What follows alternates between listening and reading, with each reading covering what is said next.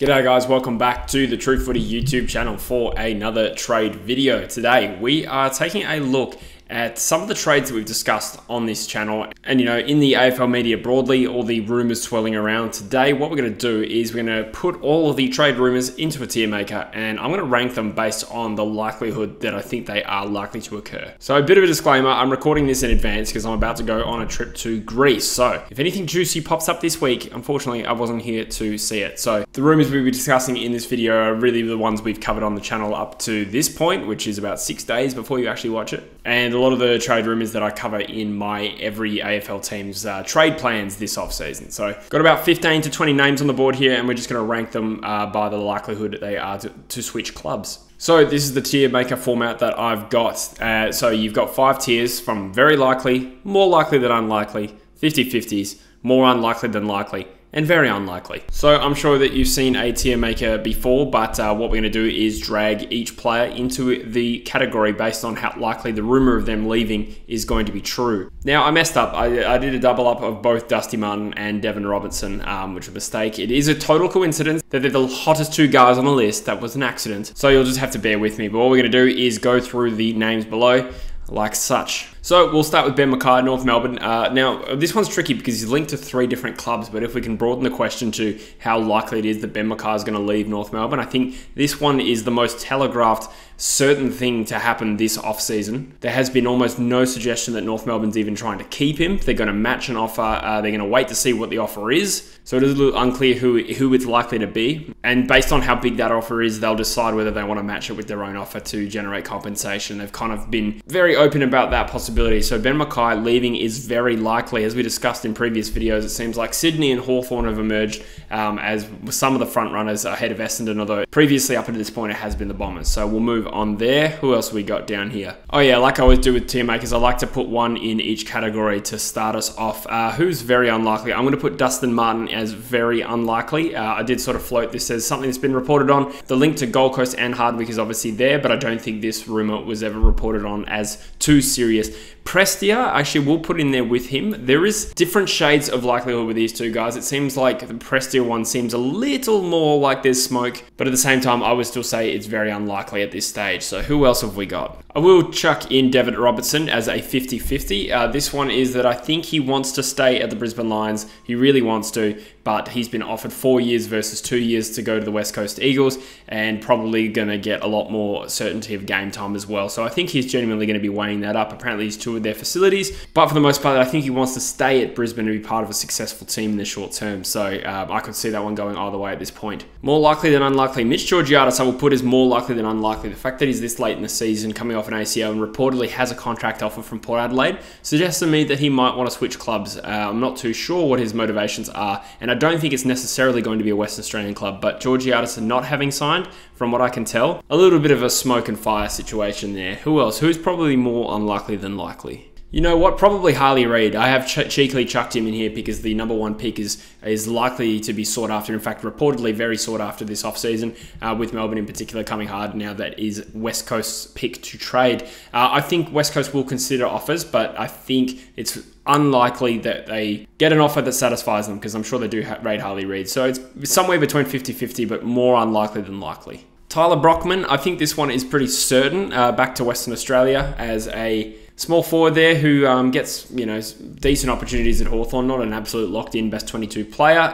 Got a young family and sort of similar to Tim Kelly, but also not that similar in circumstance. He's likely to be going home for family reasons, so I think him going back to Western Australia is pretty likely. Darcy Parish, I think, is very unlikely, to be honest. I think that one is still working through the finer details with Essendon in terms of haggling for money. I think if it's that progressed in proceedings, there's a good chance he's going to stay. Essendon just need to find the cash, or he needs to compromise. If he doesn't, though, there is a slight chance that Geelong snap him up. That is the prevailing rumour. Brandon Zerk-Thatcher, I will put is more likely than unlikely. It does sound like some teams are coming hard for him, and Essendon have taken their sweet time trying to negotiate a deal for him.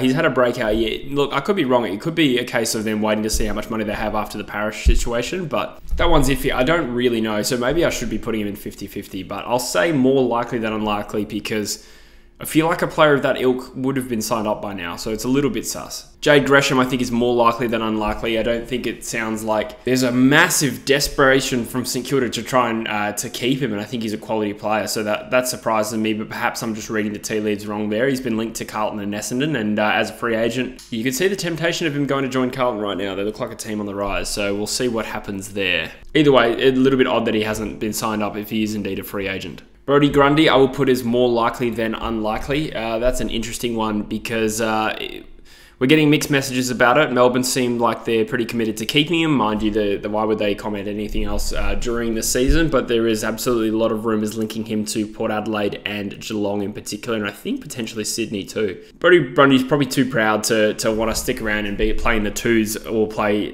second ruckman and predominantly be a forward. I don't think that's going to work out. So I think he's going to try and move, and I think Melbourne will respect his wishes if that happens. So more likely than unlikely. Who else have we got here? Liam Henry seems more likely than unlikely as well. These are starting to add up. Maybe I will move Brendan Zerk-Thatcher down, but Henry's a former top turn pick. He has shown reasonable development this year, but a lot of the rumours are suggesting that he is going to make a move out of Fremantle this year, and on face value, it seems more likely than unlikely, and he's going to have some Victorian suitors for him for sure. I am going to look here at Matthew Crouch. I think this has dropped down to 50-50.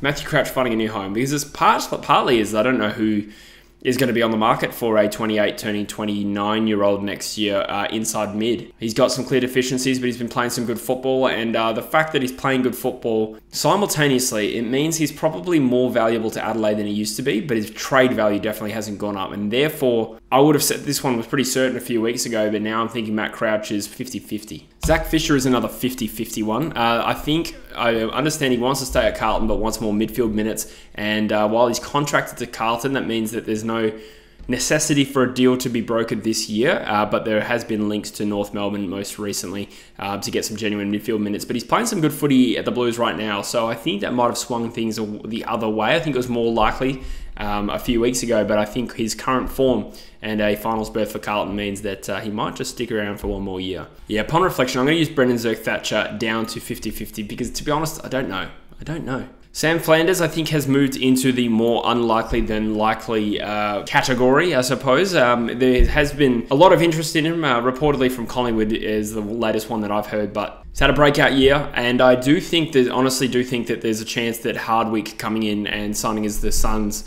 new coach would give him a little bit of incentive to stay, to be honest. And to be honest, I haven't also heard very strong rumours he's leaving. It's more just he's out of contract and probably getting interest. But based on what we've heard so far, I think it's 50-50 plus logically. I just think there's a good chance he's going to stay at the Gold Coast Suns, where he's had a breakout year, like I said. Tom Doedee as well, I'm starting to think might be more unlikely than likely. He's a name that has been linked to a move this off-season. From what I can gather, Adelaide want to keep him, but they've lowballed him a little bit, and his ACL injury does not work in his favour in terms of a negotiating standpoint.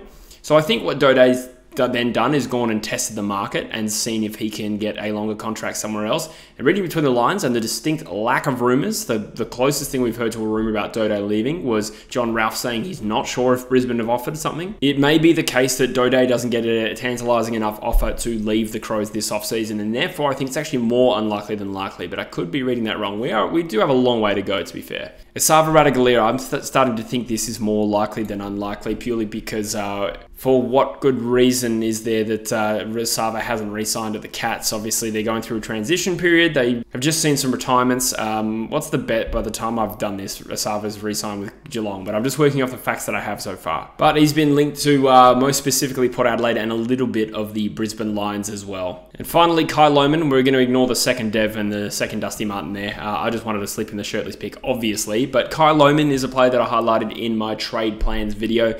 He's one of a few Brisbane Lions, like Dev. He's not the only one in this video, in fact, who are having a pretty good year in the VFL. I think he's kicked bags and pretty talented small forward. Was picked 20, if I'm not mistaken. And there's genuine interest, and there's a market for a small forward at the moment. I think the Dogs and the Hawks are two clubs that I have read are interested in.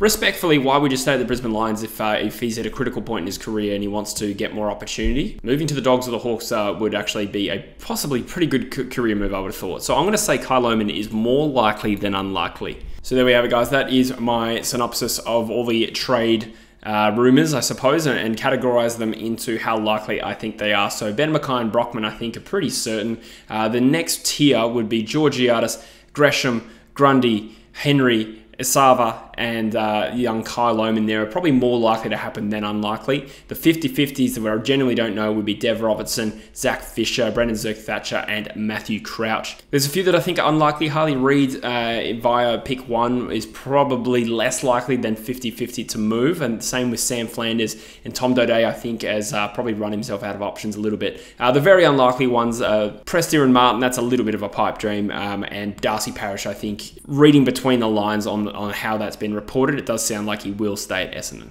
Anyway, guys, that is my take on it all. Let me know in the comments what you agree with and what you disagree with, and any other rumours that I've missed. I'll probably do another version of this sometime, closer to the trade period itself. But hope you're doing well. Hope you're appreciating the content. Like I said, I'm in Greece right now, so I'm thinking of you all. I'm not. But in all seriousness, do really appreciate the support. I hope you're doing well, and I'll see you in the next video. Auf Wiedersehen. That's Greek, right?